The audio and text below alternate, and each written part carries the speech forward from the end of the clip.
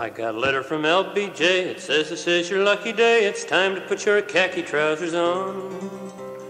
Though it may seem very queer, we've got no jobs to give you here, so we are sending you to Vietnam.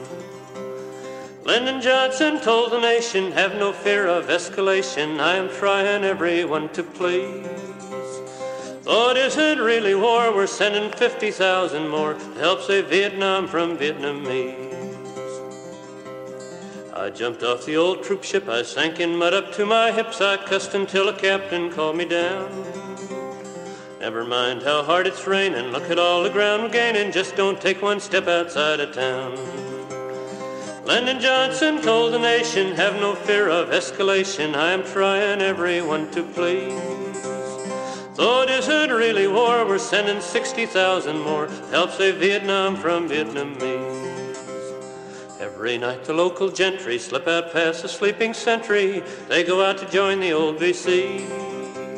And in their nightly little dramas, they put on their black pajamas and come lobbing mortar shells at me.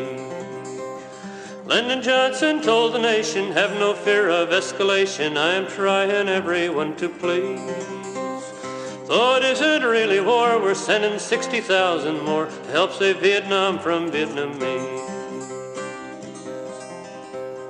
We go round in helicopters like a bunch of big grasshoppers hunting for the Viet Cong in vain.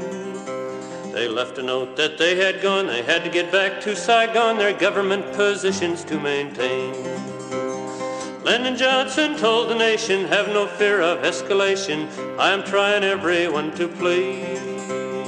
Though it isn't really war, we're sending 80,000 more to help save Vietnam from Vietnamese. Here I sit in this rice paddy, wondering about Big Daddy, and I know that Lyndon loves me so. But how sadly I remember way back yonder in November when he said I'd never have to go. Lyndon Johnson told the nation, have no fear of escalation. I'm trying everyone to please. Though it isn't really war, we're sending 100,000 more to help save Vietnam from Vietnamese.